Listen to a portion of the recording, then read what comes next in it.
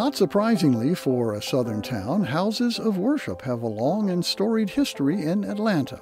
The Friendship Baptist Church is in part responsible for several of Atlanta's historic colleges. The Hebrew Benevolent Congregation, or as you probably know it, the Temple, formed just after the Civil War, and the Shrine of the Immaculate Conception predates the Civil War by a dozen years. And then there was the Reverend Leonard Broughton, who came to Atlanta in 1898, guiding the members of the Jones Avenue Baptist Church into a new building where today sweet musical sounds still ring from its rafters you know of as the Tabernacle. This is Lance Russell, and that is one of the stories of Atlanta.